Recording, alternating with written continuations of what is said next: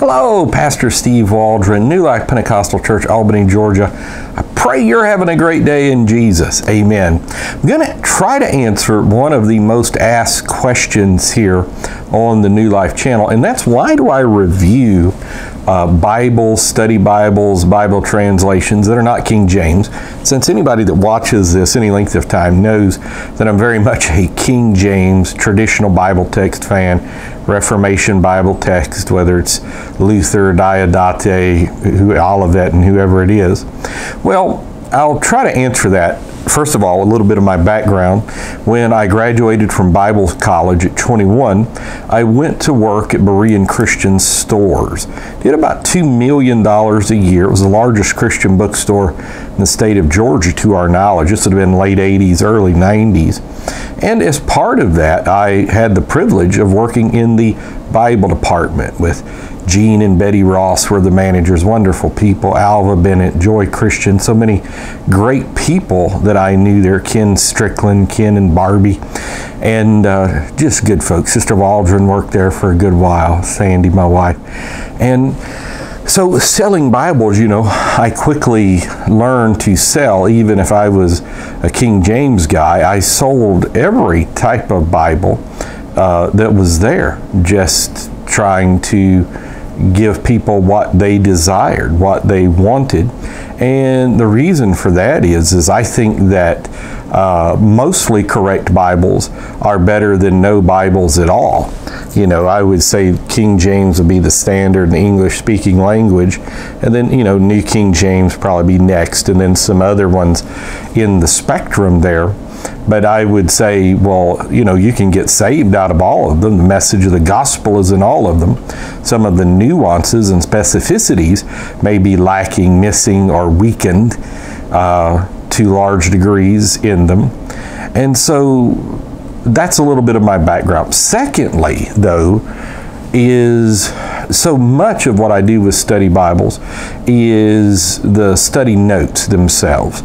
And so I liken it to a Charles Swindoll book, a Charles Stanley book, a John MacArthur book, that I may use their commentaries or some Greek commentary somewhere or something that I may disagree with the translation, but I can get a lot out of the notes and their learning and those type things. You know, and there may even be a third reason in that as well, to show people that, you know, King James Bible believers can love everybody, care about everybody, respect everybody's opinions, even though we would disagree or maybe strongly disagree on conclusions of different things.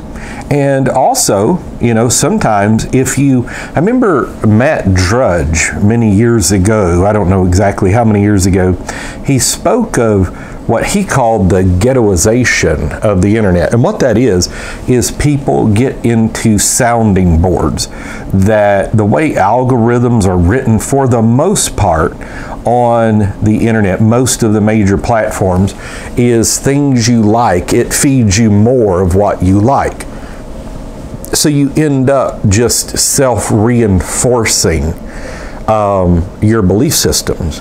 And so not only was my pastor a doctor, such a tremendous man, worldwide missionary, had this huge perspective of things, but then working at Berean Christian Stores and literally everything in the whatever brand of churchianity, Christianity, no matter how broad that term is, even not biblical, maybe in a lot of cases or something, that you still dealt with them. You still had some sort of unanimity that you believed, well, in most cases, Jesus was God. But I mean, we dealt with people that were Muslim and Hindu and different people, just want to come buy a Bible or find a book, because we had a huge book section and those type things.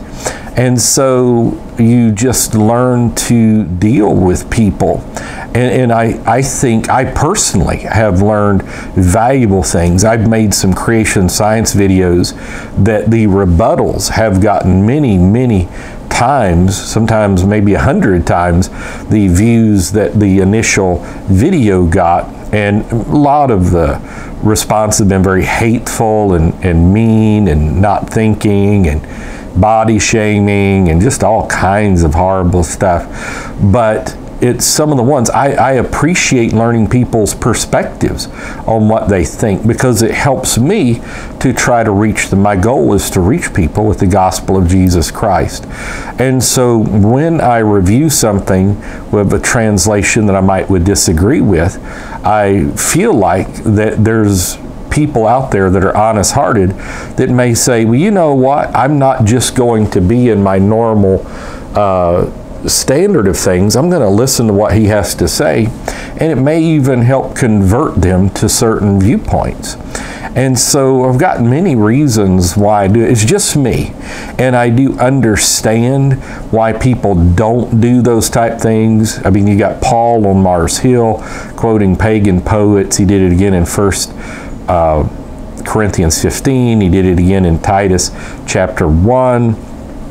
And so you know, my pastor was just real big on being well-read. And then in apologetics, I went with the Thomas Aquinas viewpoint of knowing what your people that disagree with you, knowing what they believe even better than how they believe it. I've given so many people in here that disagree with me arguments that they didn't even know existed against me. But I obviously know how to counteract those arguments as well. But they're like, oh, yeah, that's right. And so that's why I review, like study Bibles, for instance, that aren't in the King James Version of the Bible. And but now I know other people have a ministry that just would do that. It's just King James, that's all. And they just wouldn't say, I've got a good friend of mine who tells me constantly, he says, I don't even have another translation in my house but the King James Version of the Bible. That's okay. That's his walk with the Lord. That's where he's at. And this is where I'm at. And so it would be, we have in one sense overarching the same ministry to reach the world with the gospel of Jesus Christ. On another sense, that we would have nuances within that ministry, just like everybody wasn't Paul and everybody wasn't Peter. And you know, even Paul said he was, you know, preaching the gospel to the Gentiles, Peter to the Jews, even though it was just one gospel, saying one Lord, one faith, one baptism. It was just their ministries, and there's different ministries in the body of Christ. Like there's liver and eyes and kidney and nose and teeth and gastric acid, everything, you know, makes up the body of Christ, colons in the body of Christ. But we're all necessary. And so that's why, in case you ever wondered, and I know not everybody's going to agree with me, and I understand that. So God bless. We love you. Thanks for watching. Please subscribe, share on social media. Join us every day. Talk with you later in Jesus' name.